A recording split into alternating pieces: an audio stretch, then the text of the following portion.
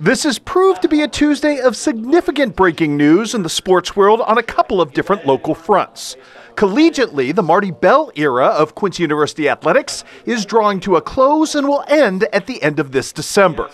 Bell is resigning his position as the Vice President of Intercollegiate Athletics at QU and will helm the athletic department at Simpson College in Indianola, Iowa, a move that will allow the Bells to be in closer proximity to family.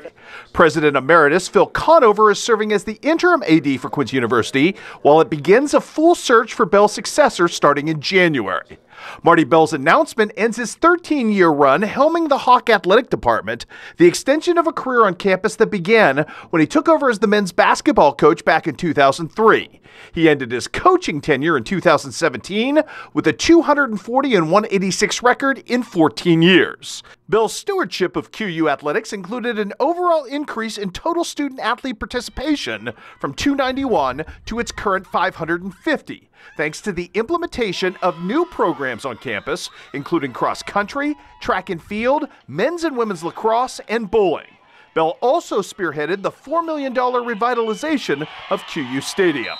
Via press release, Marty Bell called his departure a bittersweet moment, but expressed pride in the many accomplishments of his tenure in Quincy and in his collection of fond memories and friendships.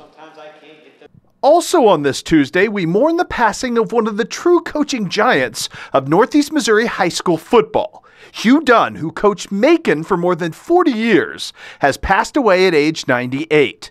Dunn won 234 football games for the Tigers, 6 league championships, and made 4 playoff appearances in his tenure.